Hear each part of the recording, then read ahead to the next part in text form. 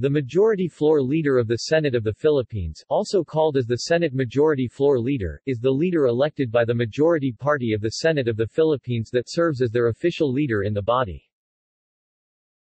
He also manages the business of the majority part in the Senate. By tradition, the Senate President or any presiding officer gives the majority leader priority in obtaining the floor, and also, he is the traditional chairman of the Committee on Rules.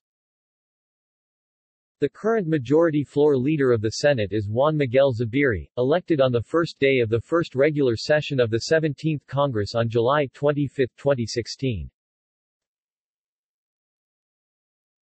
List of majority floor leaders. Living former majority leaders of the Senate. Currently there are 8 living former majority leaders of the Senate.